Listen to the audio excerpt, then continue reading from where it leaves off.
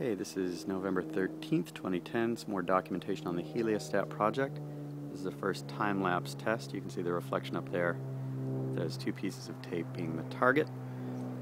Project is to develop an open source heliostat for less than $100 per square meter of mirror. See that turning.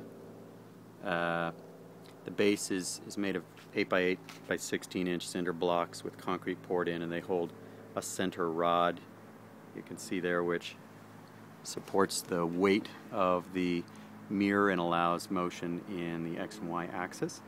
There are angle irons. The longer one here is an east-west axis, and the shorter one is a north-south axis. That shorter one is fixed now, but normally mounted in each of these would be a motor mount, which you can see there. That's the motor mount, and the lighter colored plastic just there is the motor.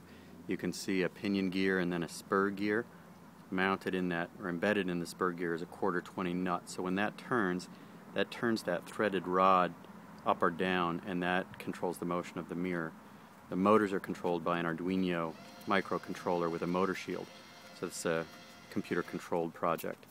And the parts lists, costs, and other project information is at www.heliostats.org.